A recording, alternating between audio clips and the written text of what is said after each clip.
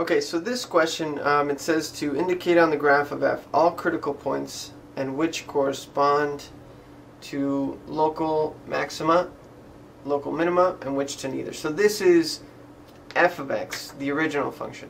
And later on we're going to answer the same exact question, but with the derivative and then the second derivative, so that we can make the connection between all of the different kinds of functions. So the original function, finding the critical points and the local maximums and minimums, is very straightforward.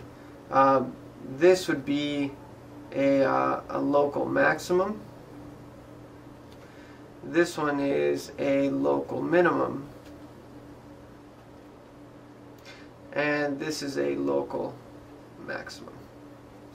And all three of these are also critical points. Now that's all fine and dandy, but now what about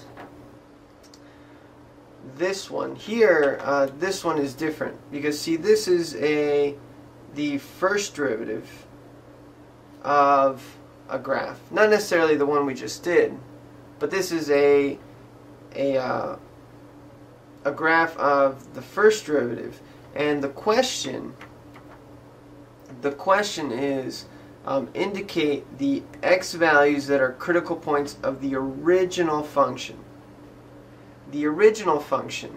So here you have to be a little bit careful, and then you have to say which ones are local maximums, local minimums, or neither. Now, to be able to answer this question, we need to remember how we find the local maximums and minimums when we find the critical points. Remember the first derivative test, when you do it, you know, you have this number line, and let's say, for example, I don't know, you have 4 and then 7, and then you get that it's positive here, negative, and then positive.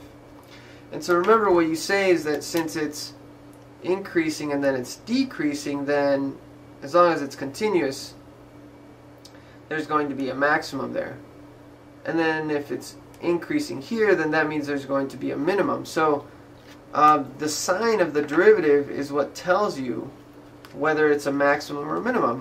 Well, remember, the critical points are where the first derivative is equal to 0. Since this is a graph of the first derivative, that means this spot, and this spot are critical points. Because in all of these spots, the first derivative is equal to 0. Okay, now that I have that squared away, these are all critical points, but at this x value, notice that over here the first derivative goes from being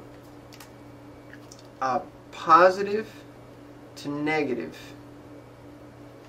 And this is similar to what we have right here on this number line. At 4, since it goes from positive to negative, that means the function goes from increasing to decreasing. That means this is going to be a local maximum. Okay, now let's make the connection right here. Here the derivative is negative, and then it becomes positive. That's like this situation that we have here at 7, where it's decreasing and then it's increasing. That means this value right here is going to be a local minimum.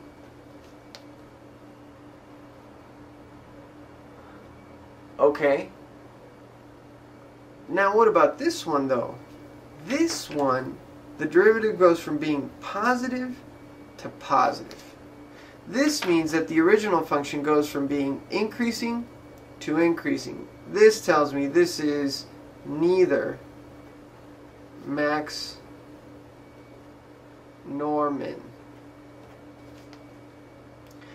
because it would have to be increasing and then decreasing, or decreasing and then increasing. It has to change sign on the derivative to be a maximum or a minimum. So this one is neither. This is like if you have, you know, you've seen this before on graphs. So this is like if your function does something like it's increasing, and then it has a flat spot, and then it's increasing again. Like, for example, the function x cubed has this this characteristic. And that's it. Okay, so now on this one we have a similar graph. It's not exactly the same one, but it's very similar. Now this is the first derivative, and we want to find the x values that are inflection points of the original function. Okay, so let's go through the thought process here. Remember, inflection point is where the function changes from concave up to concave down. Okay, then which is when the second derivative is equal to 0. Okay, so if an inflection point happens when the second derivative is equal to 0, then that would mean that it's like the first derivative having a critical point. Okay, so what we're looking for then on the first derivative, which is this graph, is where does it have critical points.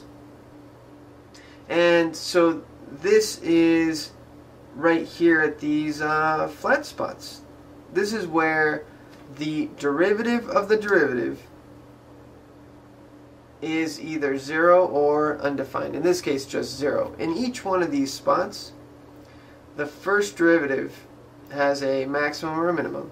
So this means that its derivative, which is the second derivative, is going to equal 0 at each one of these spots that I just pointed out. Okay, now notice that there's a change in the derivative. See how this function, the first derivative, is increasing. This means that the second derivative right here, its derivative, is going to be positive. And then right here, the second derivative is going to be negative because now it's decreasing. So this means that we have a inflection point.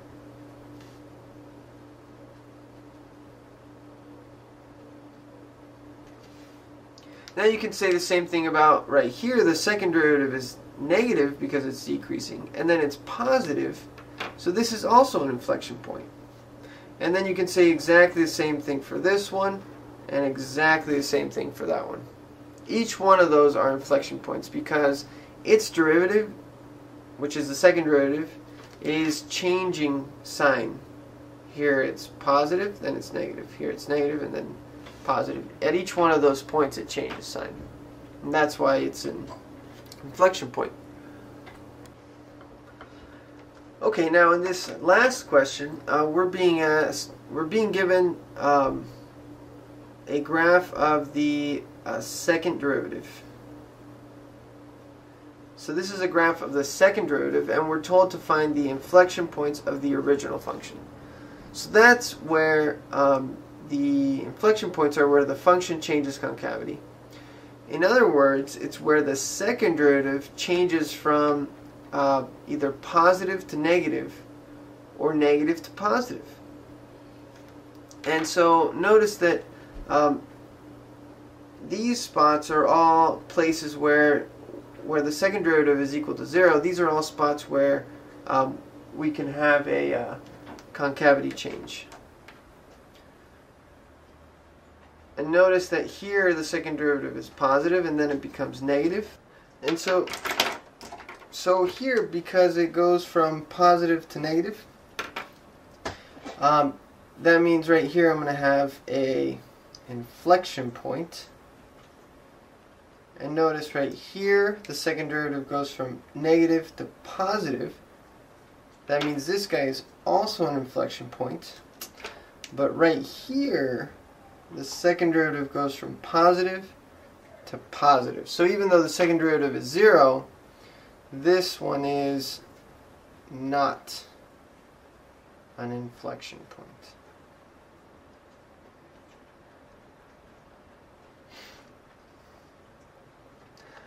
And that's it.